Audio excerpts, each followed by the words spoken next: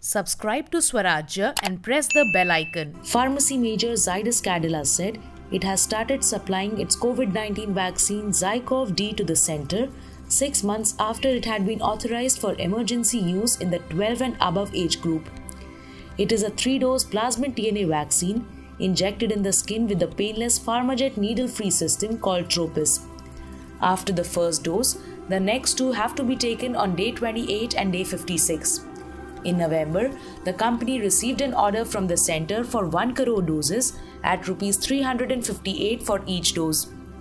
ZyCoV-D adds to the 3 vaccines in use in India, namely Covishield, Covaxin and Sputnik V.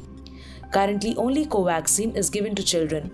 An official said that the company will supply to the government first and gradually make the vaccine available for private players if and when the authorities give the clearance.